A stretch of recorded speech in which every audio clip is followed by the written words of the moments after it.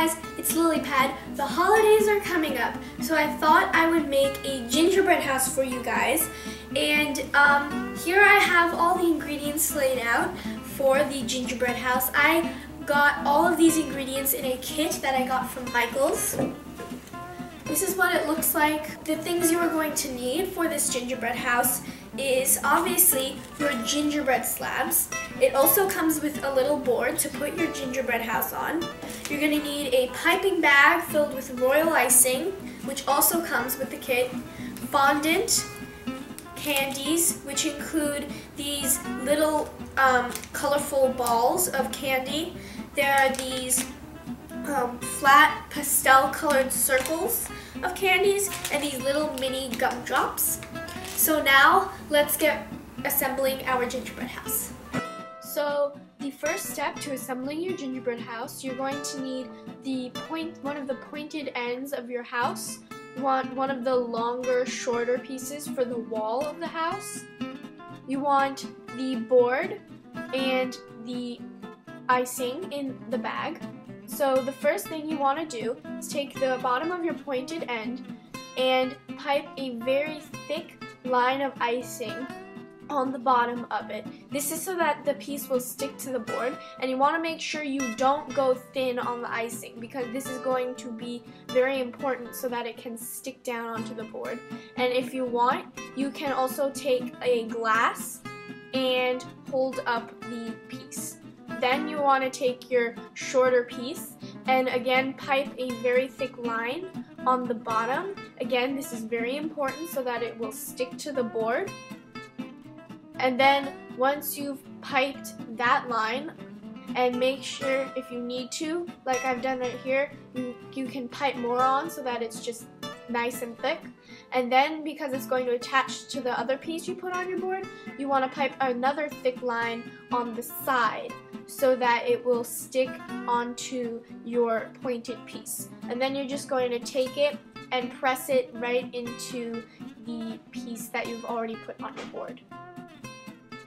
Now that you have two of your wall pieces together, you want to take your other pointed piece and pipe a thick line on the bottom of that, and then another thick line on the side. Then you're going to press it in to the side wall, and then you want to take your other side wall, pipe a thick line on the bottom, one on the side, and then because we're going to attach it to both pointed pieces, a thick line on the other side. And if your gingerbread house collapses, don't worry, just fix it in, press it in, all the pieces together, and then you want to let your house set for an hour. So after you let your house set for an hour, you want to pipe lines on the slanted edges of the pointed roof pieces, pointed side or back or front of the house pieces, and then also on the top of the side walls. Then you want to take one of your large square pieces and press it in and maybe hold it there for a few seconds, and then turn your house around and then pipe the lines in the same way on the other side. And once you have the second part of the roof on, you want to let your house set for 2 hours. Then, once you have all of your house together and set, you are going to take your piping bag and pipe the outline of a door on one of the fronts and fill it in. Then you are going to take some of the little hard round balls and make an outline, and then add one for the doorknob. Now to make your window, you're going to pipe the outline of the window frame and then make the lines of the window panes inside. Then to decorate it, you're going to take 2 red gumdrops and put them on the one side of the window, and take 2 other gumdrops and put them on the other side of the window.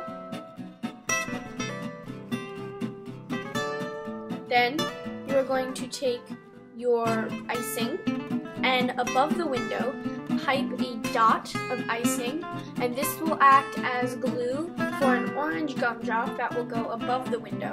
Then you want to pipe 2 smaller dots on either side of the gumdrop, and these will act as glue for 2 of the little round candies we used for the door, which you can stick on either side of the gumdrop. And that is your window. For the front, you want to take one of your red circle flat hard pastel candies and pipe white swirls to look like a peppermint. Then you want to take it and pipe a little royal icing on the back to act as glue, and then place it right on the front of your gingerbread house as a little decoration. Then, on the front of your house, you're going to take your royal icing and along the slanted edges of the front, pipe dots along the edges. Then you're going to take the little hard balls from the door that you used and put them on each of the dots. For the side, you want 6 of those little hard pastel candies that are round, and you want to pipe them in the same technique that you did for the peppermint on the front of the house. These are going to be lollipop flowers on the side of your house, and these 6 will accommodate for both sides of the house, so 3 on each side. Then you want to just do the same thing like you did on the front. You want to pipe a little on the back, and then use it as an adhesive for the side of the house. You want 3 flowers on each side of the house, so make sure you give them room. And then after you put it on, you want to pipe a stem, and then do all 3 on the side, and then do 3 on the other side of the house.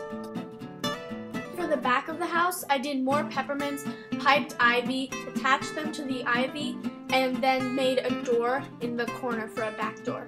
For the roof, you want to take your royal icing and in the corner pipe a dot and then drag it up, and then pipe a dot next to it and drag it up.